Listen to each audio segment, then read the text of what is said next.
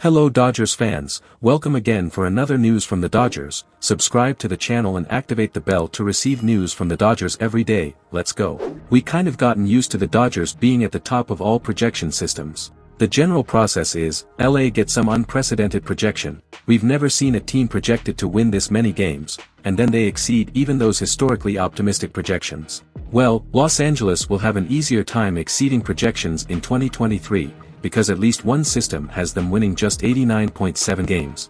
ESPN ran simulations based on the steamer projections from Fangraphs, and that's the number they came up with. In 10,000 simulated seasons, the Dodgers made the postseason just 72% of the time and won the World Series just 3%. If you're a little surprised by those results, you're not alone. The author of the piece at ESPN, Bradford Doolittle, is right there with you. Steamer isn't particularly excited about the additions of J.D. Martinez and Noah Syndergaard, which plays into a rather surprising ranking for the Dodgers. Why surprising? At this point, I almost take it for granted that the Dodgers will end up ranked first in almost any kind of projection-based ranking that I do. What the forecasts can't capture is the Dodgers' uncanny ability to get acquired players to produce at a level a tier or two above what the numbers suggest. You know, players like Martinez and Syndergaard. And, for that matter, how will Cubs fans feel if, all of a sudden, the Dodgers turn Jason Hayward into a feared masher?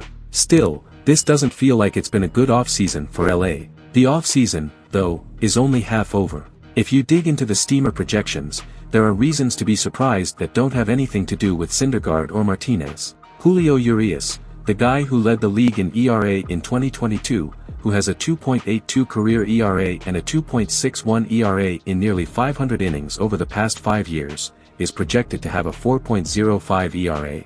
Across the board, nearly every LA pitcher has projections that make you think, wait, is this a typo? Steamer has the best ERA for the Dodgers at 3.47 for Buster Graterol. In 2022, the Dodgers had 17 pitchers with at least 30 innings pitched, 11 of them had ERAs better than 3.47.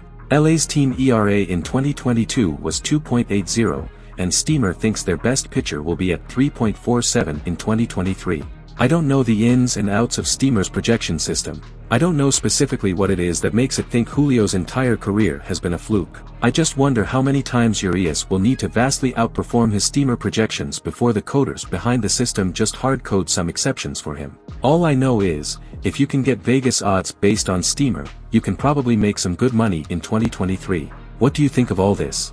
Leave your opinion in the comments, because your opinion is very important for the Dodgers. Leave your like to help the channel, subscribe and activate the bell to be notified of new Dodgers news around here. See you later.